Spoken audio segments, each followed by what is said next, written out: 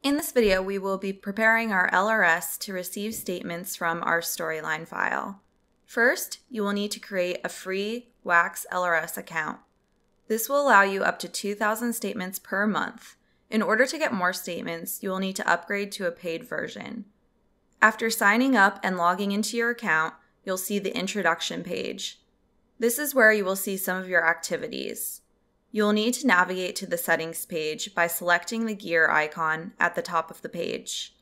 There are two important areas you will need to pay attention to on this page.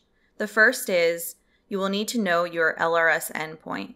We will use this later in our launch URL. You will also need to create basic authentication credentials. Select the Create New Basic Credential button to create basic credentials. In later tutorials, we will come back to our LRS to grab our endpoint and grab our credentials to encode them.